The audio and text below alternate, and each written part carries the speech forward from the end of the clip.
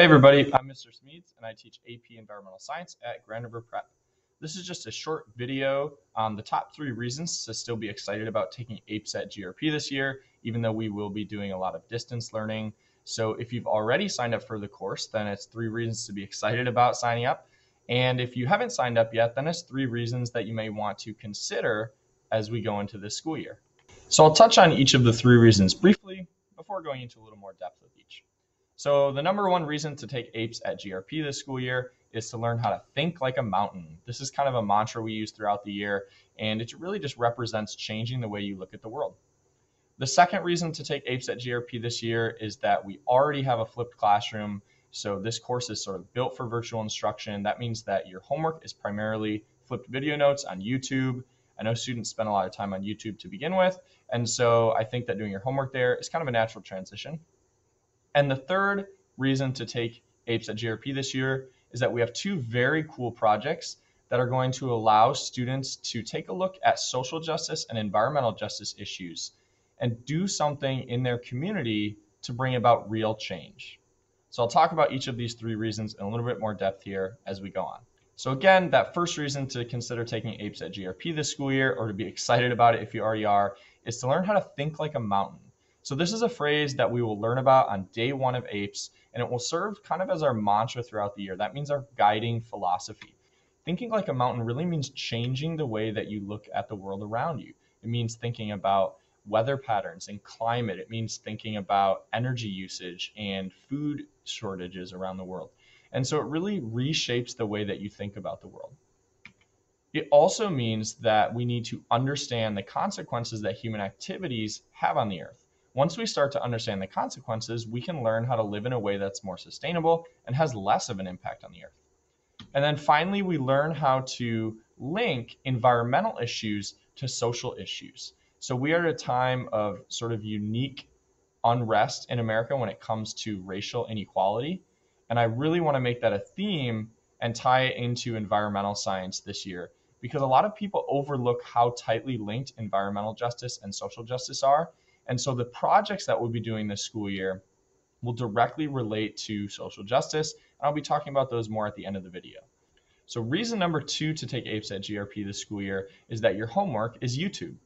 So what do I mean by that? Basically, we already have a flipped classroom in APES. Last year, rather than lecturing to deliver all of the instruction in the course, I created short 8 to 10 minute notes videos that students watch each night for homework. It might sound like a lot to begin with, but once you get the hang of it, they go pretty quickly. And what that does is allows you to work at your own pace. So 3 to 4 times a week, you'll have an 8 to 10 minute video. But the nice thing about the video is that it's interactive. So it will pause, it will ask questions to make sure you're understanding the video. And you can also rewind and rewatch it. So it really allows you to work at your own pace, which I think is incredibly important in this virtual setting that we'll likely be in. The other benefit that this has is if COVID allows, now currently we are planning to have students in the building 1 day a week.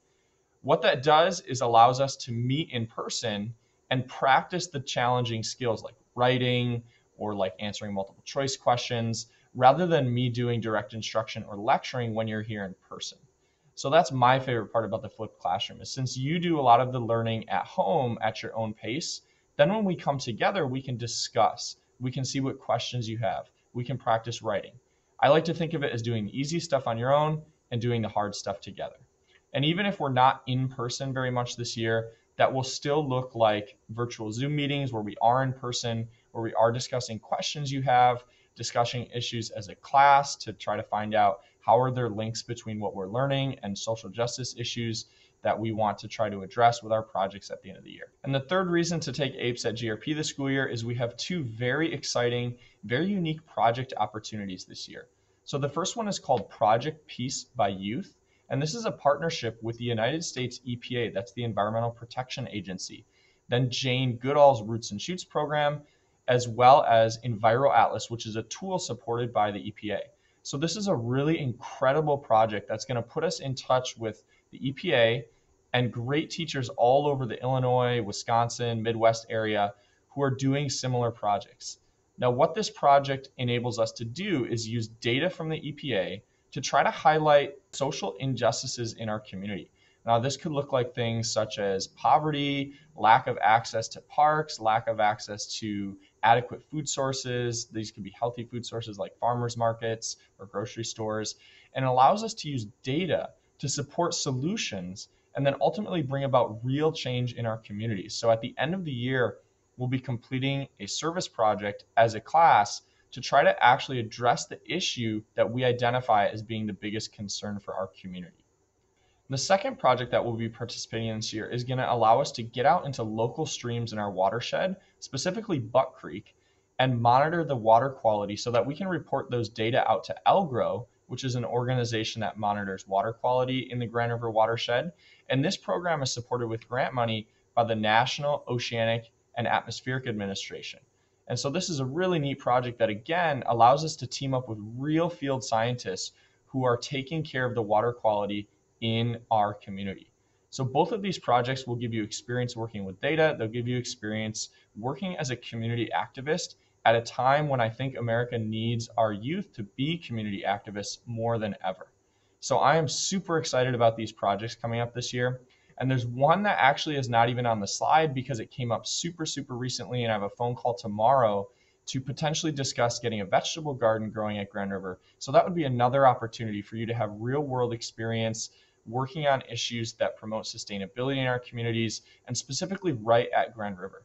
So I am just beyond excited about all of these opportunities this year to really take AP Environmental Science out into the real world and give you guys tangible experience with things like data and community activism.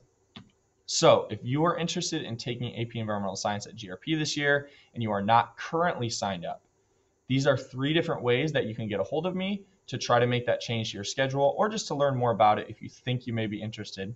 And so you can email me. My email is right there. You'll also be getting an email from me if you're someone who I think would be interested in this course. Then you can also text at Smedes APES to the number 81010. This will sign you up for the APES Remind, and I can communicate with you that way. And then finally, if you're on YouTube and you want to just comment on the video right below, you're welcome to do that as well. I'll answer your comments there, and we can talk about how to make that change to your schedule if you're interested in it. Thanks for watching, guys, and I hope to see you this fall.